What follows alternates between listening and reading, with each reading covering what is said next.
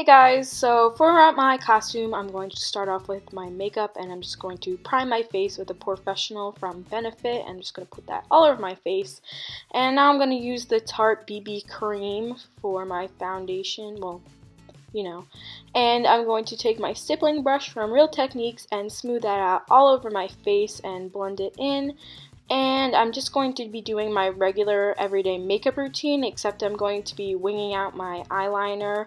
So the makeup part of the look isn't going to be the main part, but you can do whatever you want really. So I'm going to now be using the Boing Concealer from Benefit and hiding all the imperfections that may be showing. And now I'm going to powder, and I'm using Rimmel powder. And I think it's called Stay Matte, but I'm not sure. And I'm just going to put that all over my face. And now it's eyeliner time, so sorry for the really weird camera angle, but it's really hard to put it on and get it in the camera frame at the same time. So first I'm just going to draw a line and then attempt to wing it out and get it in frame at the same time. So yeah. So basically I just draw a small triangle at the end of my lid, and then I use a cotton Q-tip to make it the way I want it to look. And no, I'm not a professional, so it's not perfect, but I tried. And in the end, it looks okay, so yeah. And now I'm just going to be curling my lashes and applying mascara. And my mascara is the waterproof one from Clinique. Oh, and I forgot to say that my eyeliner is from Sephora. So this is the finished makeup look. You can do red lips if you want, but I'm not going to. And now I'm going to move on to my hair. So I'm just going to brush it out since I have really thick curly hair and I get a lot of tangles, so I'm just going to brush it out. And now I'm going to be separating my bangs from my hair. And these don't necessarily have to be your the bangs that you know that you have, but just play around with it until you think you have enough hair to make a roll.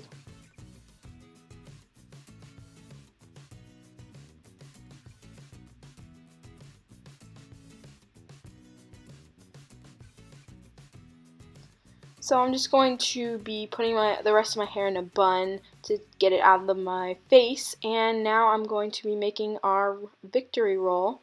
So I'm going to be taking a makeup brush, and I'm sorry that you can't see this part, I didn't know that it wasn't in frame, but I'm wrapping the hair around the makeup brush and then spinning it upwards, and I'm adjusting it as I go to make sure it doesn't fall out. And then you're going to bobby pin the heck out of it. And after a few bobby pins, you should be able to take your hands off of it. I'd say around 4 you should be able to take your hands off. And then after a few more, you should be able to remove the brush and then just keep adding it until it's as sturdy as you need it to be. And then of course, when you're done with that, you can always hairspray it to make it even more secure. And then if you have some flyaways, just try to tuck it behind the roll.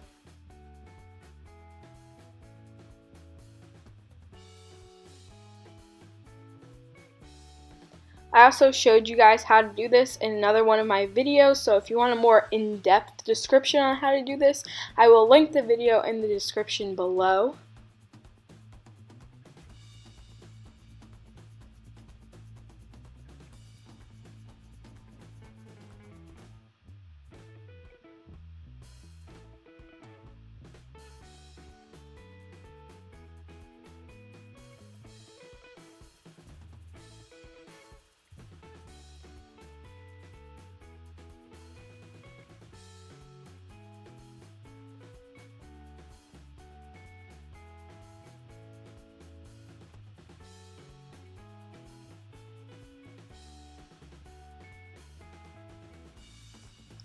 So now that I'm done with my victory roll, I'm going to put my hair in a high ponytail, and I'm going to just brush it out again, and I'm going to make sure I don't have any bumps in my ponytail, and yeah, just like you would any regular high pony.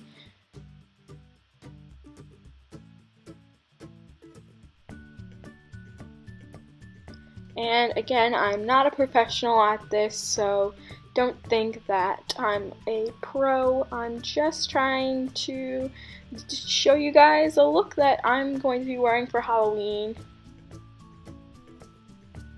And yeah, that's the hair done. So now I'm going to be putting a bandana in my hair, and this is just one that I've had for a while. I don't really know where it's from. And I'm just going to be tying it up like you would any regular bandana, and I don't think that the look would be complete without one, so that's why I like to do that.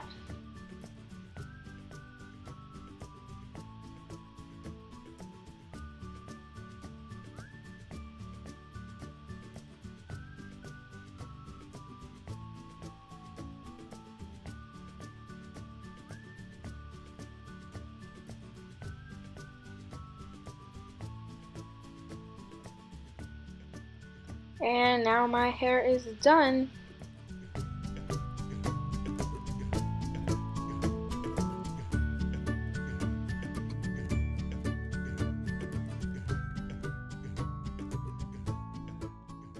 So the first look I'm showing you guys is more of a rockabilly outfit. The fake varsity jacket is from Delia's. The leggings are from Forever 21. The black shirt is just a long black shirt that I found in my closet, and my shoes are Vans. So the second look is more of the iconic 50 girls look with the poodle skirt. My mom actually made the poodle skirt herself when she was being a 50 girls for Halloween. So if you really wanted to find one, you might be able to find one in a thrift shop. And I'm wearing the same long sleeve as I was in the last outfit and the same Vans. Thanks so much for watching. I hope you enjoyed. Don't forget to comment and subscribe. Bye!